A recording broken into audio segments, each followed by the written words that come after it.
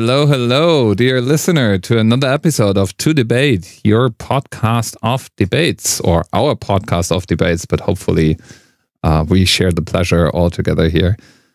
Sebastian is smiling at me. I assume that's because of the beautiful weather outside and because we have his favorite subject matter today. What are we talking today about, Sebastian? You get the honor to announce the topic. The topic today is about our favorite person who never lies.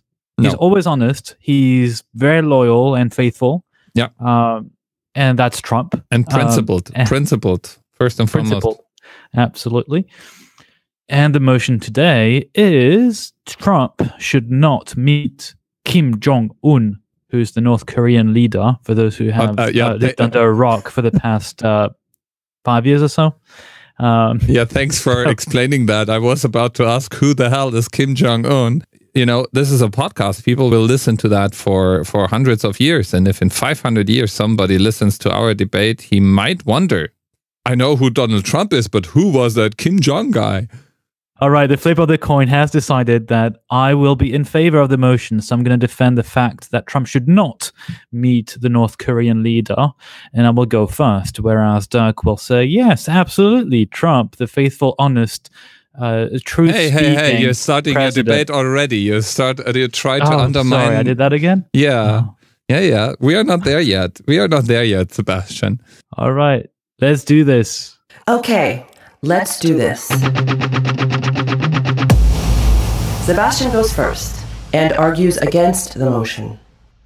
Yes, absolutely. We all believe that little rocket man, which is the nickname Trump has given Kim Jong Un, will suddenly stop trying to develop nuclear weapons after 60 years of trying to get them and actually succeeding in getting nuclear weaponry. And they're going to say, and they're saying, supposedly, we're going to stop. Absolutely. Let's all believe this. It's obvious there's going to be no genuine agreement that will come out of any meeting between the US president and the North Korean leader. Does really anyone believe that North Korea suddenly is going to stop their program just because they're meeting with the US president? The only reason why Kim Jong Un wants to meet Trump is to get this international recognition.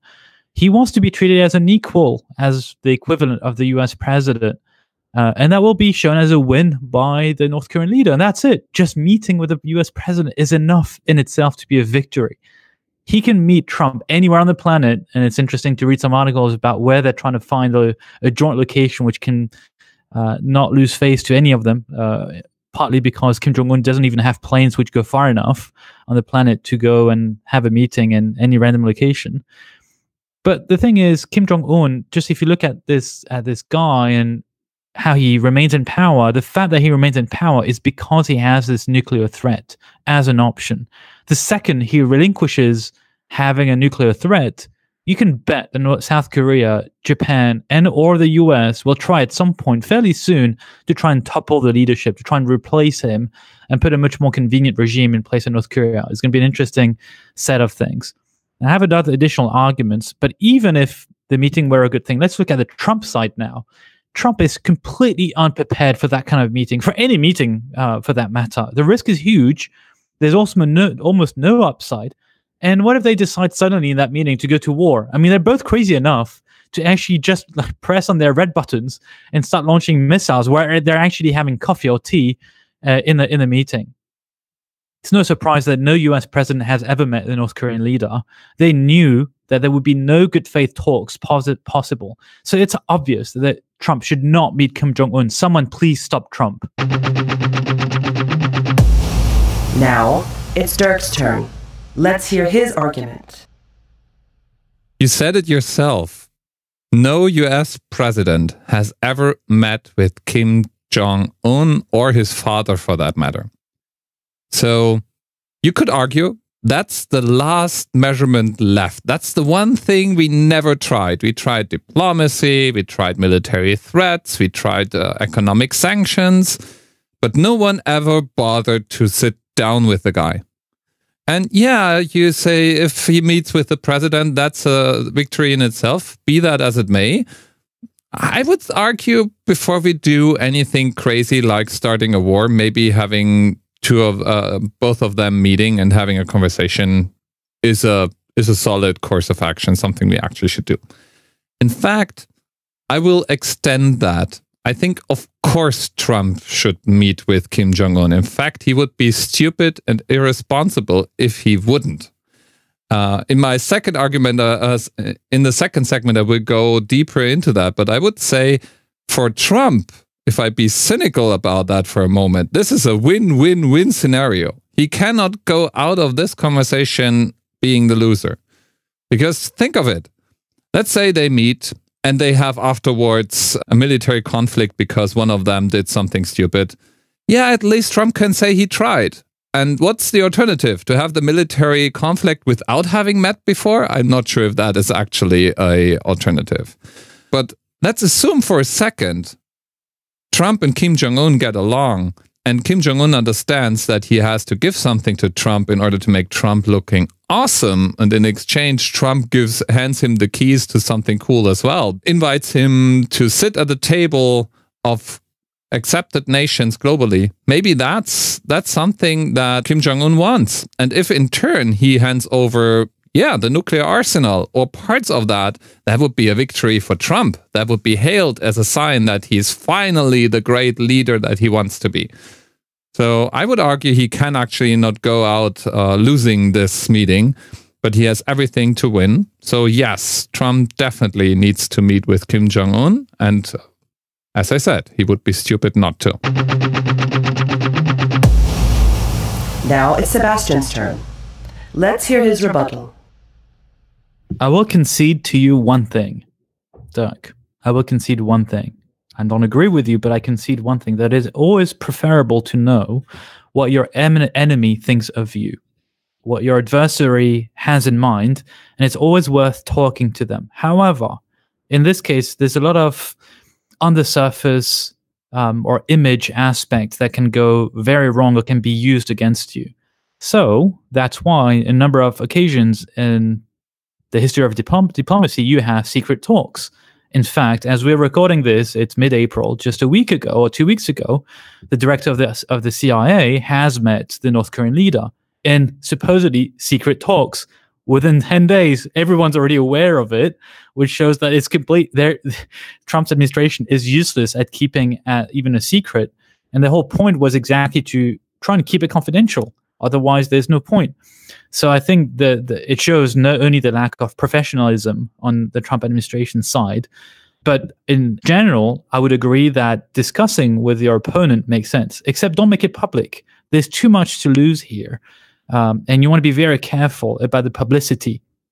So I will concede that it's useful, but I will not concede that it's useful to do it publicly, especially with someone as uncontrollable as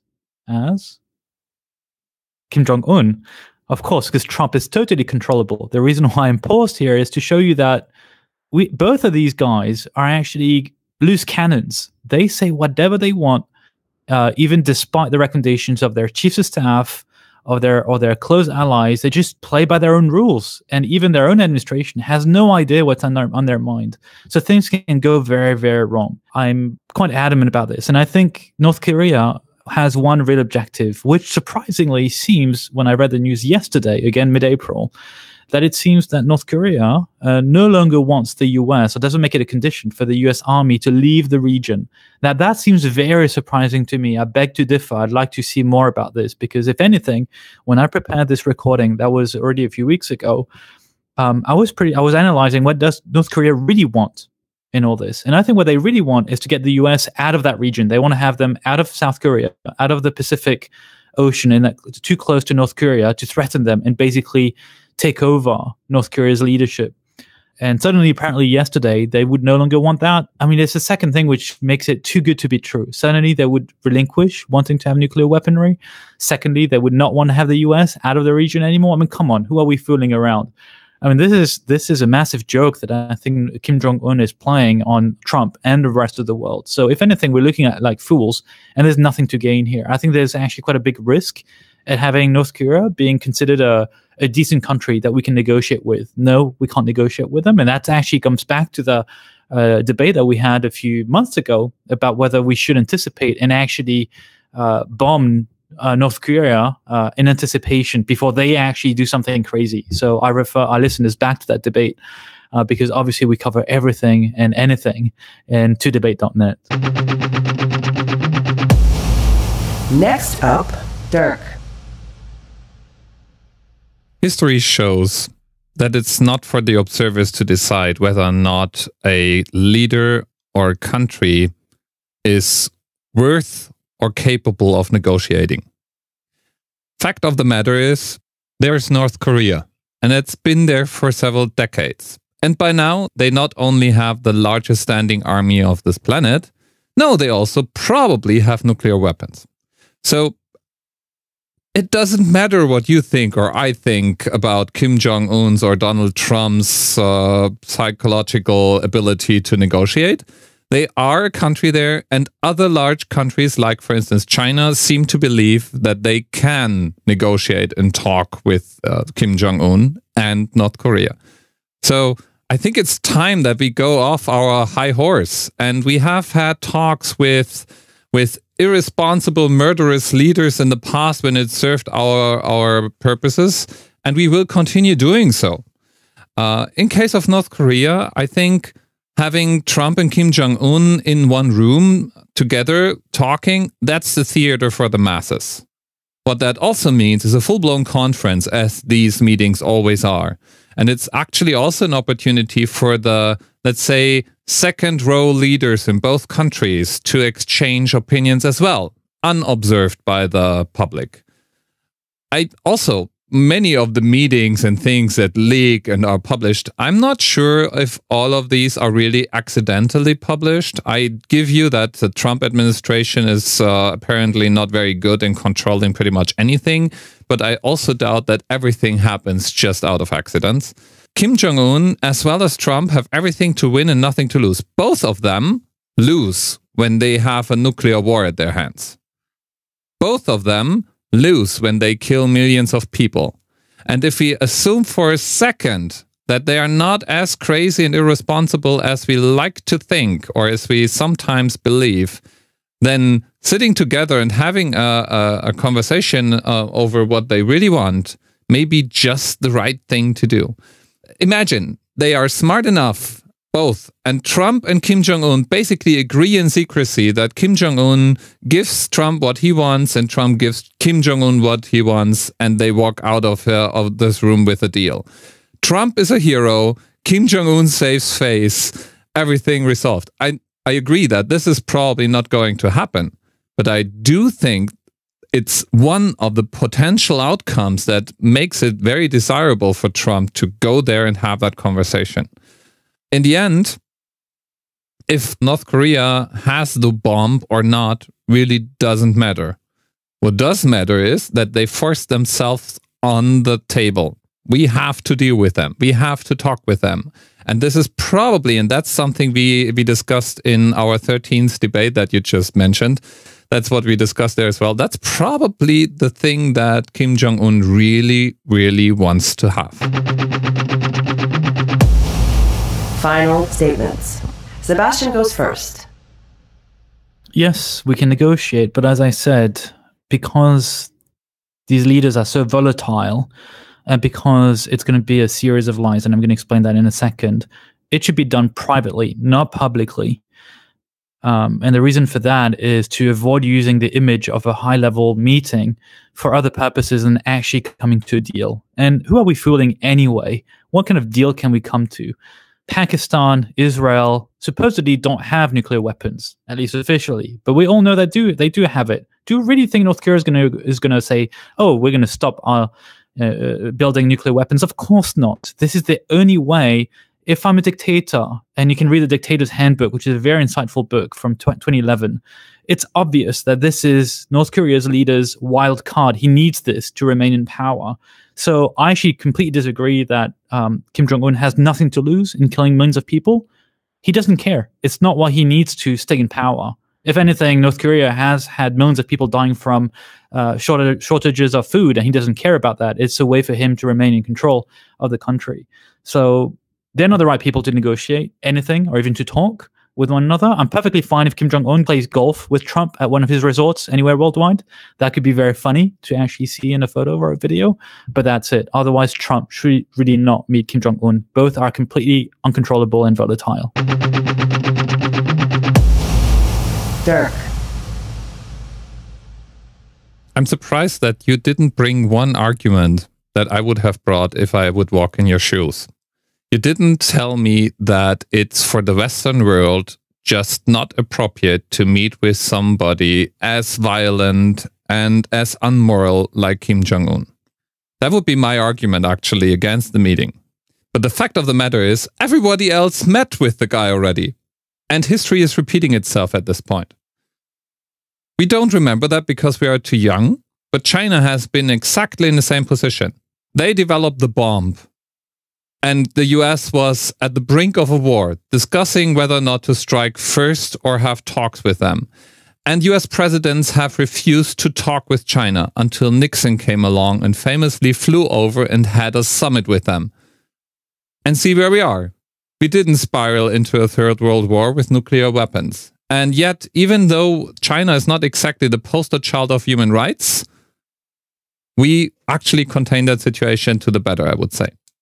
So yes, Trump needs to go there and have a conversation. He has nothing to lose and everything to win. And if it comes to a military conflict, then this is something we were heading towards anyway. So it's not Trump who makes that difference there. Thank you very much.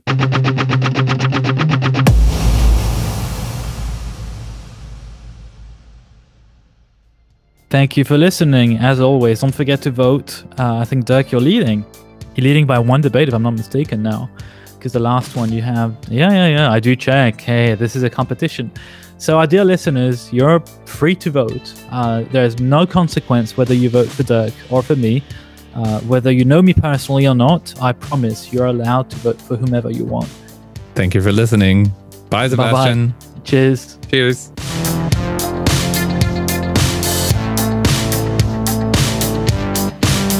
Interesting and serious debate today. I did not bring up the argument of we don't meet with bad guys because I don't think there is a black and white definition of that. I think it's a whole spectrum.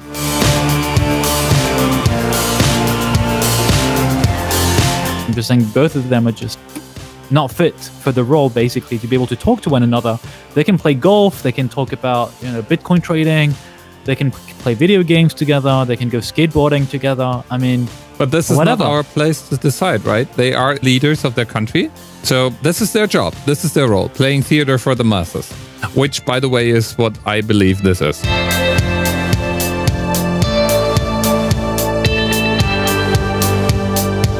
I think Trump should meet the Kim Jong Un if I were in his shoes, because it's, as you said, it's a theater to show. So whatever happens, he's going to play it in a positive way. He's going to spin it and say, "Yeah, look at me."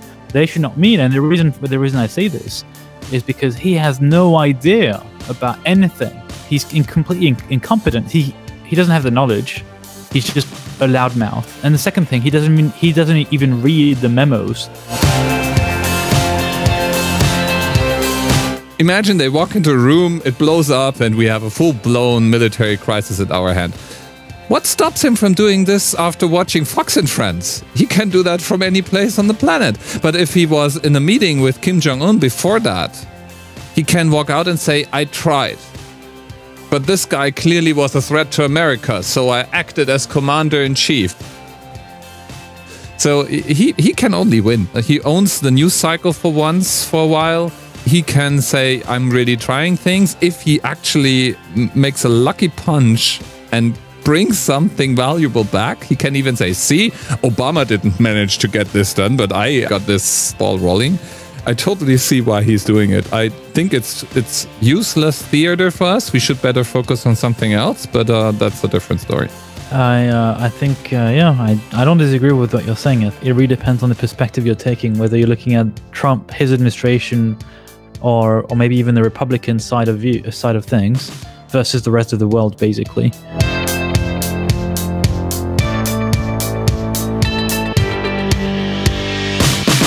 Here's the other thing. You said Trump is a loose cannon. I wonder sometimes how much of that is theater as well. Because if you look at his policies, or the ones he is able to put through actually, they look remarkably similar to policies that Republican presidents had in the past. They are pretty consistent with some of the things that were done in the past by US presidents. Just because he makes a lot of noise and fuss about it and falls flat on the face and everything that's crazier than that doesn't mean that as a result, the things he's doing are out of bounds or crazier than other things that happened in the past.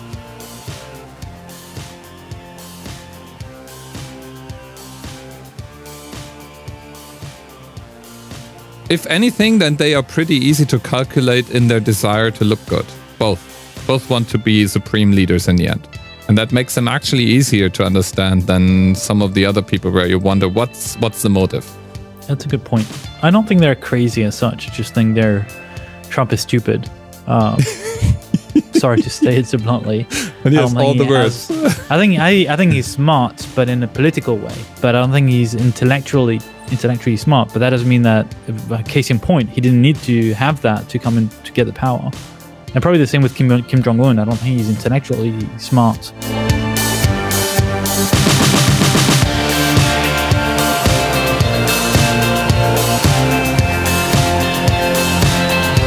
He would be really, really, really dumb if he really genuinely let go of that nuclear weapon. He can say it, just to pretend and to lie. But that would be insane. I would never do that. No. Imagine Trump comes out of that negotiation, says every country has a right to have nuclear power, nuclear weapon. That is the worst case scenario, actually, my friend. Yeah, that's true.